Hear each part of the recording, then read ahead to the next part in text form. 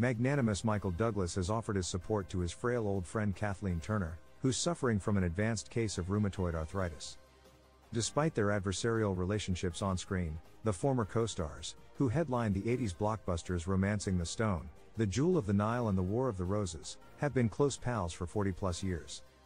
Douglas, 80, wants Turner, 70, to know he's there for her, sources told RadarOnline.com. He worries about her. Even though she's still feisty as ever mentally, it appears her illness has taken a turn for the worse. Kathleen was barely recognizable when she stepped out in New York City on September 24, supporting herself with a cane and later leaning on a wheelchair. As readers of this masthead know, the star was diagnosed with a severe case of rheumatoid arthritis in 1992. Said an insider, her RA has kicked up a bigger stink in her life, she's leaning on a cane and needs a wheelchair for those longer stretches. Michael will do anything he can for her in the way of support, whether it's a talk, finding her work or the loan of his car and chauffeur. Douglas, meanwhile, has experienced his own health woes, including oral cancer, which observers said have made him more sympathetic to his ailing pal.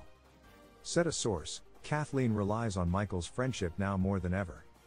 He still gets a chuckle out of her blustery candor and she appreciates that he never makes her feel like an invalid. Have a tip?